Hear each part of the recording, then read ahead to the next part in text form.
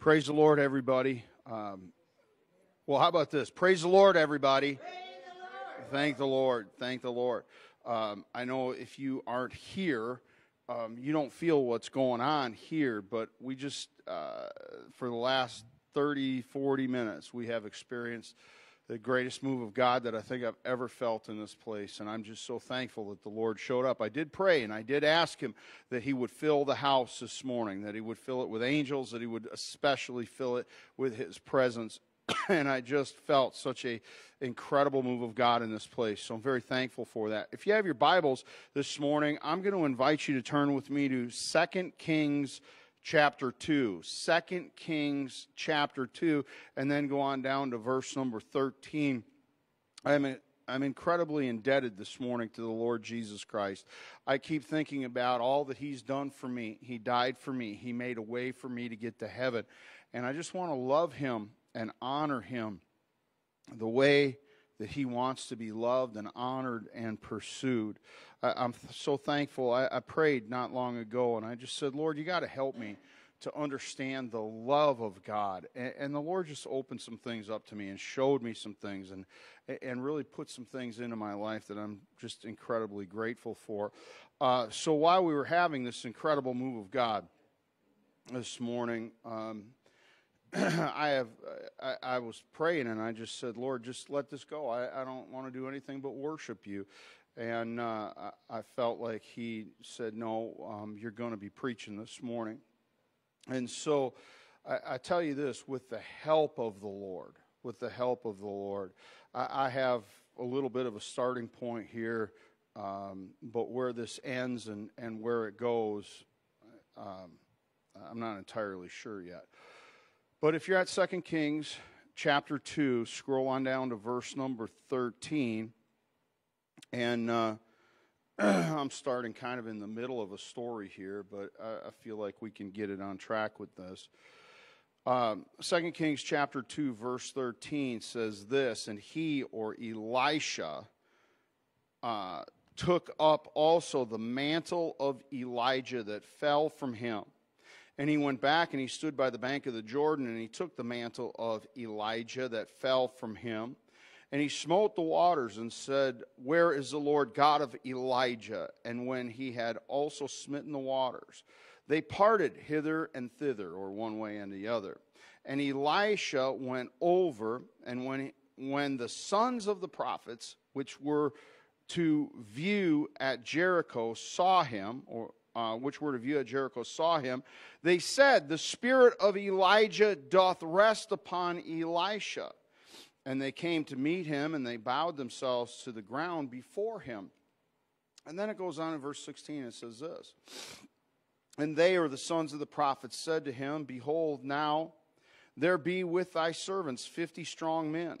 Let them go, we pray thee, to seek thy master Elijah, lest peradventure, or because the Spirit of the Lord hath taken him up and cast him on some mountain or in some valley.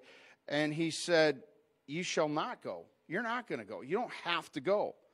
And when they urged him till he was ashamed, he said, go ahead. And they sent therefore 50 men, and they sought 3 days, and they didn't find Elijah anywhere. And they came again to Elisha, for he tarried at Jericho. And he said unto them, did not I say unto you, don't go, don't go. So from this portion of Scripture, I want to speak something along these lines. This is something God has laid upon my heart. I want to speak about dismantled. Thank the Lord. Dismantled. If you wouldn't mind, just take your Bibles down, or set your Bibles down wherever you are. If you're in the comfort of your own home in your easy chair, I would just ask you to set them down and to lift your voice and lift your hands unto the Lord. If you happen to be driving, don't close your eyes, but you can worship God. I praise you, Jesus. I exalt you. I exalt you, Almighty God. Lord Jesus, there is none like you. There is none like you, Almighty God. Lord, you are the King of kings. You are the Lord of lords. You are the great I am. And I worship you today. I worship you. I pray today, God, Lord, help me, Jesus. Just allow me, Lord, to hear your voice and speak your words. Lord, fill my heart with the things of God. And Lord, let every ear that hears be an ear that's been molded and tuned perfectly to receive the word of God today. Lord Jesus, we love you and we honor you today. If you could, wherever you are, just clap your hands unto the Lord. I praise you, Jesus. I praise you. I worship you, Almighty God. Thank you, Jesus. Thank you, Jesus. Thank you, Jesus. God bless you. If you are standing at home, you may be seated. If you're standing in church, you can be seated. If you're standing while you're driving, I don't know what to tell you to do. But anyway, God bless you. Thank the Lord. Elijah, who is, he really is, I think, my favorite Bible character. When you start going through the life and what Elijah did and how he did it. And truthfully, Elijah comes on the scene really quickly, and he leaves pretty quickly. We read first about Elijah in 1 Kings, I think it's chapter 17. And there's something very clear that happens in 1 Kings chapter 17. Elijah comes on the scene. And he says these words. He says, it's not going to rain again until I say it's going to rain. And there's something about the words of Elijah that the people around him seem to understand. That when Elijah spoke those words, that what Elijah spoke was coming from God, and what God had decided was being channeled or funneled through that man. He was a mouthpiece for God. He was a voice of God, and the Lord had decreed, because of the wickedness of the king and the queen, and because of the wickedness that Israel had gotten into, that it would not rain. It did not rain for the space of 3.5 years. Read the story. It's a remarkable story, but what we find in the life of Elijah, and again, it's a rather short story to read about. Really, what we know about Elijah, for the most part, is contained between 1 Kings 17 and 2 Kings chapter 2. And there's a few more mentions of Elijah in the Bible, certainly, but there's not much out there about him. But within that time that Elijah ministered, we saw him. He shut up the heavens. And then he had a showdown, a literal showdown, with the prophets of Baal and the prophets of the Grove, and depending on who you think the prophets of the Grove were, there was either 450 prophets of Baal and 400 prophets of the Grove, or of Ashtoreth, or perhaps 800. You think it's 850 prophets of Baal. It doesn't matter, because the number's still 850. And there's this incredible showdown that comes. But one thing about Elijah, when he gets to this showdown, there was never any doubt that Elijah was there to speak what God had given him to speak. Matter of fact, you read it at the end of 1 Kings chapter 18. He says these words. He said, Lord, let them know.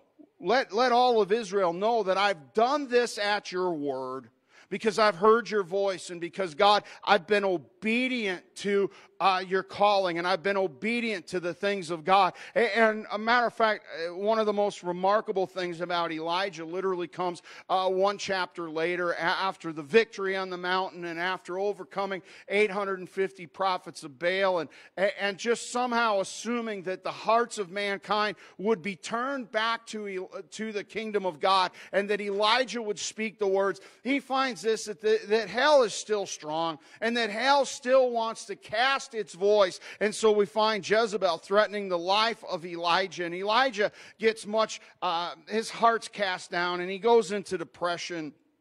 And we find him running, appears that he's running for his life. And so he goes into the wilderness, and the Lord sends an angel to take care of him, and he ends up on the mountain of God. And so we find a very interesting attribute about Elijah up on the mountain. For he goes into the cleft of this rock, and there's some that think it's the same cave that Moses perhaps was in when God put his hand over the cave and allowed the backside backsides of God to pass by. And Moses, when he walked out of that cave, and after seeing the back parts of God, there was a change in the life of Moses. For the Bible says that the glory of God somehow filled not just his heart, not just his mind, but his flesh was changed, because the glory of the God shone in the face of Moses. And some think that it was in that same cave where there was a transition of Moses, that's where Elijah was when the Spirit of God passed by, and there was a fire and an earthquake and a wind,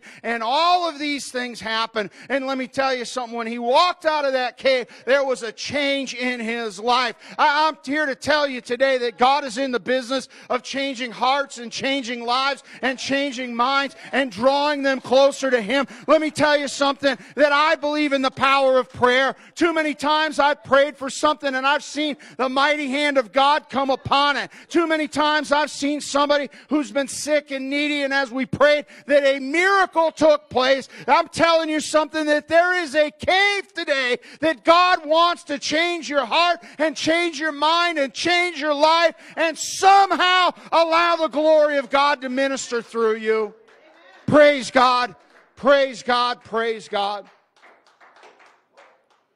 I could tell you I've been in that cave with the Lord, and the Lord has changed my life.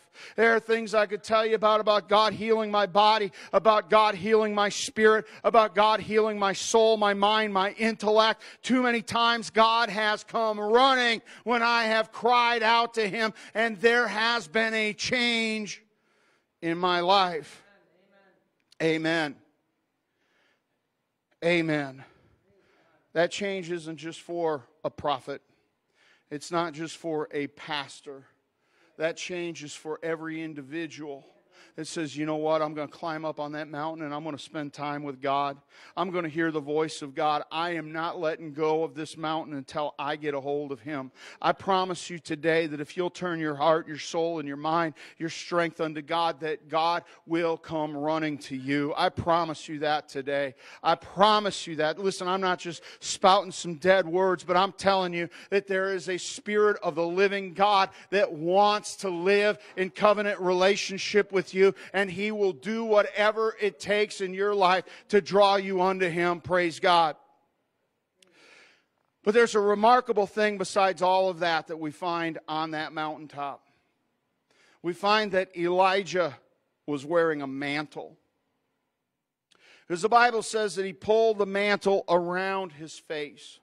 Now, mantle, the first place we find it spoken about is when Jael covered Sisera with a mantle, and it appears to be some sort of blanket, or I believe more likely it was some sort of shawl that Elijah wore around him. And mantle, you read it, you study it out for yourself. Samuel had a mantle. Elijah had a mantle. But other than that, it's not spoken about too much. But it's some sort of covering that was upon them. But I will tell you something, that mantle was such a telltale sign of who Elijah was. The Bible talks about the mantle of Elijah. And we see that mantle as he leaves the mountain. There were a few things that God had told Elijah that he was supposed to do. But one of the things that he had to do was he had to go find his protege, or the man that would replace him, and his name was Elisha.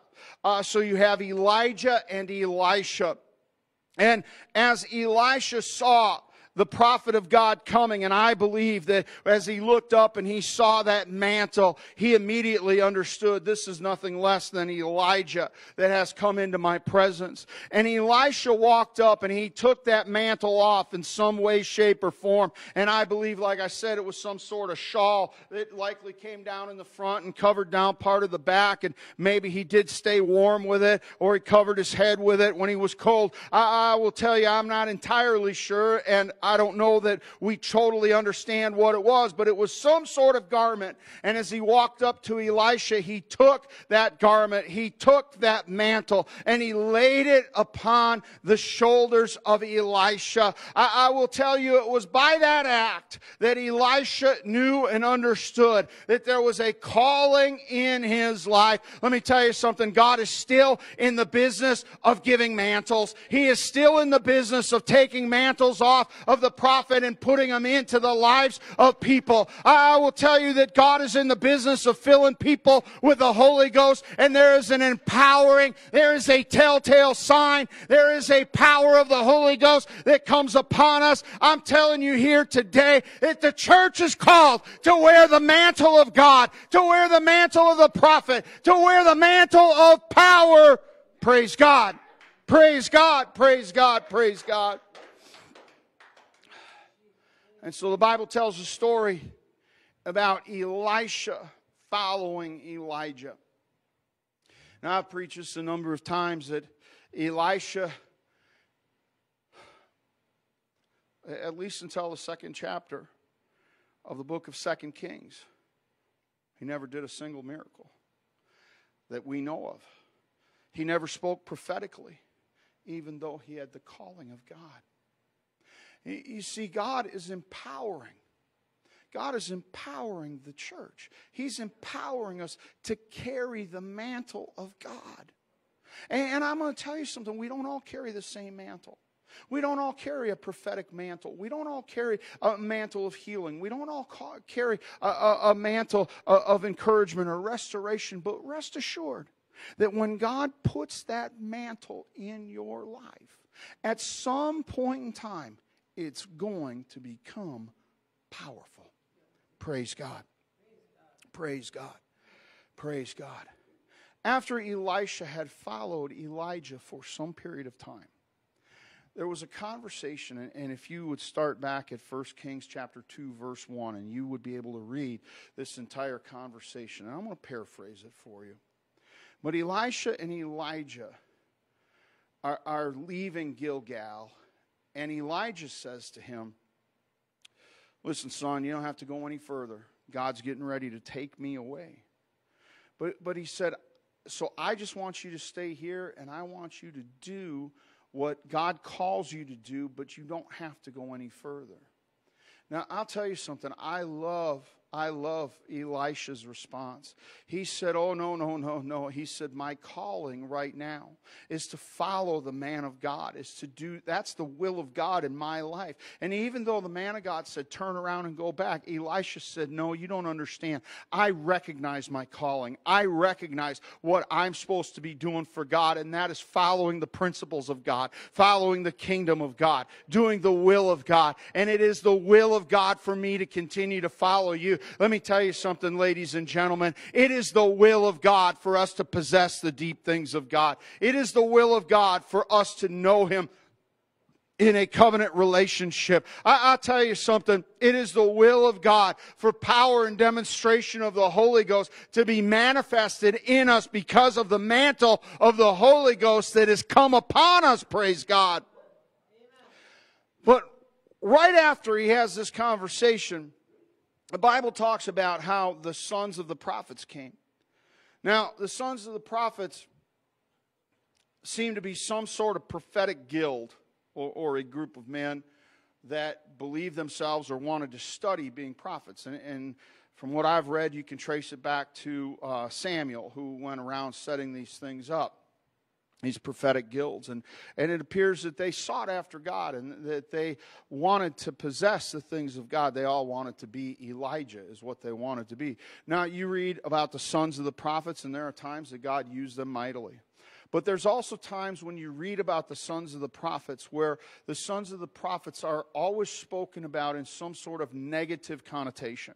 There's a negative speaking. And here we find that negative speaking about the sons of the prophets in 2 Kings chapter 2.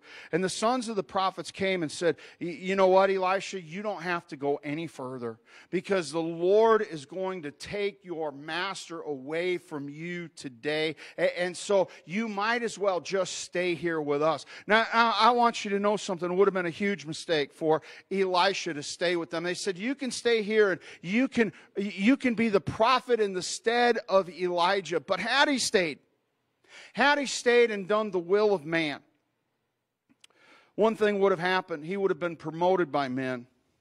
His calling would have been by men. it would have never been the anointing and the calling that God wanted to put in his life. I'm going to tell you something, that serving God isn't about finding the first fun place to stop and saying, okay, I'm going to stop right here and I'm going to do the will of man. No, I will tell you something, when we're serving God and when we're reaching for the deep things of God, there is a pressing in and a pressing forward and a moving toward God. I will tell you something, COVID has certainly shaken and has caused us to see that there are so many that want to stay away from the house of God, and they want somehow to watch a video service and think, well, bless God, I heard the word of God today. Let me tell you something, what you missed, what you didn't get was that 30 or 40 or 45 minutes or whatever it was of that sovereign move of God that moved into this place, that place of anointing and that place of calling. And let me tell you something, that what happened to the sons of the prophets was the fact that they had become dismantled, that they no longer felt the power and the presence of God, and they were willing to just make Elisha their prophet instead of Elijah by their calling and their will.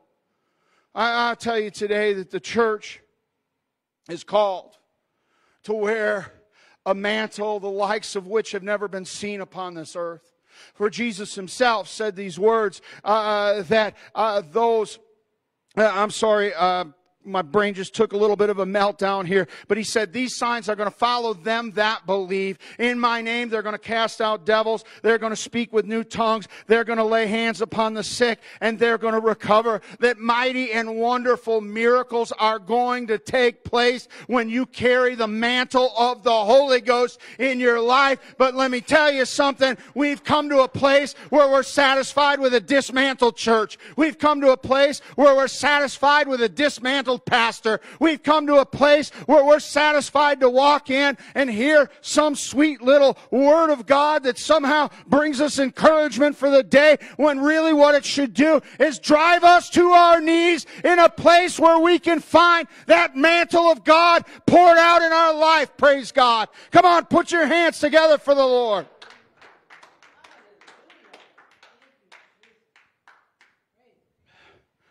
Tell you what, I speak to enough people, and I hear about, oh, our church is doing this and our church is doing that. And sometimes I tell you what, I just want to puke. I just want to puke. Well, we're doing all we can to flower up. You know, people just need to be encouraged. No, they don't need to be encouraged. What they need is the straight word of God. What they need to do is find that resident or that Holy Ghost residing in them, and they need to put that mantle upon their shoulders, and they need to know the power and demonstration of God in their own life. Let me say it this way. Jesus is coming back, and when he comes back, the church that's leaving is going to be wearing the mantle. But those that have been dismantled, I'll tell you, I don't even like to think about what's going to happen. And I'm telling you today that we cannot afford to be dismantled in our Christian walk. Praise God. Not just once, not just twice, but 3 times in Bethel. In Gilgal, and then in Bethel, and then in Jericho. Elisha had the exact same conversation with what appears to be 3 different groups of the sons of the prophets. And each one just said, you don't have to go no further. You just stay right here. You can just be with us. Oh, we'll just accept you the way you are. We'll accept you with all that. Hey, let me tell you something. I believe that anybody, I don't care what sin is in your life, you should come to the house of God. You should come to the house of God. And you need to have a face-to-face encounter with Jesus Christ. You don't need a face-to-face encounter with Jeff Albertson or with any other minister.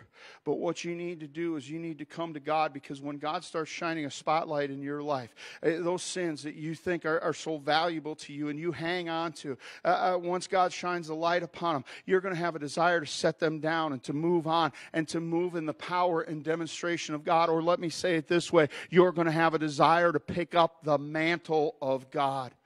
Praise God. Praise God. Not only do churches dismantle themselves, Too many watered down pastors, too much watered down preaching, too much, feel-goodism out there. It's not Bible. It's not Bible. Oh, we can take the Bible and make it say whatever you want. Listen, you want to hear me make the Bible say whatever I think it should say? The Bible says this. It says Judas went out and hung himself. It also says, go ye and do likewise in another place. You try to put those two together, and I'll tell you something, you're going to come up with something so ungodly and so unholy and so unrighteous that I'll tell you, men have gotten clever. They have figured out how to connect verses that were never meant to be connected. And when they do that, they dismantle the body. But I'm going to tell you this, that there are people that choose to be dismantled. They choose to walk around without the power and the authority of God in our life. I'll tell you something, we choose to walk around in pride. We choose to walk around in unforgiveness. We choose to walk around holding a grudge. We choose to walk around in our own sins that we know come against the things of God, but we have decided we like them so much that somehow we think that God has to put up with them. Let me tell you this today, that God is looking for men and women that are going to put the mantle of God on, that they're going to serve Him the way He calls them to serve Him and reach for Him the way that He desires to be reached for, that they're going to do the will of God. There's going to be a power that comes upon the church. Praise God. Praise God, praise God, praise God. I'm going to tell you, I hate to say this. I had an interesting experience this week. Well, actually, it didn't just happen this week or last week. The devil's pretty smart. He knows what causes us to trip and fall. I was talking to a pastor, and he said, I want Pastor Albertson to pray this prayer because when he prays, this is what happens. And I rebuked him. I said, do not ever say that again, because I am only what God has allowed me to be. I am only what the Lord uses me for. And if you think that somehow putting that mantle of being puffed up upon me, that you somehow think that that mantle of pride is going to make me do this better or function in the kingdom of God better, you are sorely mistaken. Because I will tell you something, what God allows me to do and the visions He's given me and the miracles that I have seen and the miracles that my wife has seen and that my son has seen and Richard has seen and others have seen, God isn't just saving those for us, but He's saving those for the individuals that would put on the mantle of God. I will tell you something. There is a mantle that God wants to put upon you. There is a power. There is an authority. The kingdom of heaven has come near to all men and women. And I wonder today, would you reach out and take that mantle? Would you somehow find a place where you cast yourself upon God and say, look at me, because God, I am a sinner. I am a rank sinner, but what I want is to carry that mantle of the Holy Ghost. I'm asking you, God, to put your power, to put your kingdom, to put your anointing, to put your baptism in my life, because God, I want to be recognized by the kingdom of God. Hallelujah. Hallelujah. This ain't no time for pride. It's no time for self-pity. It's no time to carry a grudge. Jesus is coming. Jesus is coming. The Lord showed me some months ago. He showed me that there would be three attackers. And I watched. I didn't understand the entire thing and all that was going to happen. But then, not that long ago, the Lord showed me, I saw it, I watched it happen. He showed me that last attacker, as I rebuked it, it fell over, it was cast down. And then right after that, the Lord showed me two visions. The first one, I feel like, was the vision of Elijah when he went and prayed for rain. I saw what the Bible talks about, a cloud as of a man's hand. I felt like it was reaching out. But from the cloud of a man's hand, you read about 1 Kings chapter 19, beginning of chapter 19, I believe. When Elijah saw the cloud as of a man's hand.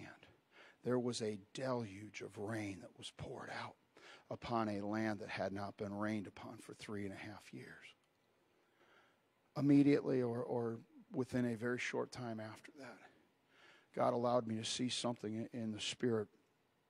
I was looking out over a valley, and from what I remember, it was a little bit of a gray day. But the Lord showed me the sky so brilliantly bright blue. I don't know that I've ever seen the sky that blue before. But as I looked at the sky, there was a giant cloud. When I say giant, it filled my vision from left to right, unless I turned my head. But it filled my vision. It was so big, and it was off in the distance. It was off quite some ways. I don't know how far, but miles and miles and miles in the distance. And that cloud wasn't just sitting there, but it was literally pouring out of heaven. It just poured and poured and poured and poured and poured and poured and wouldn't stop. And I saw it as it hit the ground, and it just began to move out across the earth. Let me tell you something. God is moving. God is moving. And He's come. That cloud has come with an enormous amount, an innumerable amount of mantles that God wants to throw on people. And I tell you today that God wants to put a mantle upon you. I don't care how bad you are. I don't care what you've done or what you think you've done. I've heard people say this, oh, if I walked in the church would start on fire. You don't know the power of the blood of Jesus Christ. You don't know the power of the one that rescued us from hell to extinguish the flames of hell. You have no idea. But let me tell you something. If you'll turn to God, if you'll turn to God today, you will find that mantle of the Holy Ghost in your life. You will find that mantle of love that God wants to pour out in your life. I'm going to invite those of us that are here to stand with me today. That we would stand, and we're getting ready to have an altar call. But let me deal with what's going on in your homes right now, or your vehicles, or wherever you are. I'm telling you that God has something for you today. He has something for you. Oh, you think that, well, you know, I've missed it. I've done this and I've done that. No, sir, no, sir, no, sir. God is reaching for those that will turn to Him. If you'll just turn to Him, if you'll reach for Him, if you'll come to a place where you say, I've got to have more of God. I'll tell you what, you reach out to us on our Facebook page, because that's where you're watching us right now. And I'll tell you about repentance and how you turn away from things. I'll tell you about being baptized in Jesus' name and how God literally washes away every sin in our life because we take that step of faith. I'll tell you about receiving the baptism of the Holy Ghost with evidence of speaking in other tongues and how God puts that mantle in your life. I'll tell you how you can live an overcoming life. And all you've got to do is want to take that mantle upon yourself. So right now we're going to cut this video off. But as we cut it off, I'm just asking you and I am imploring you that wherever you are, that you would turn to God this morning. Praise God, praise God, praise God. God bless you today. Amen.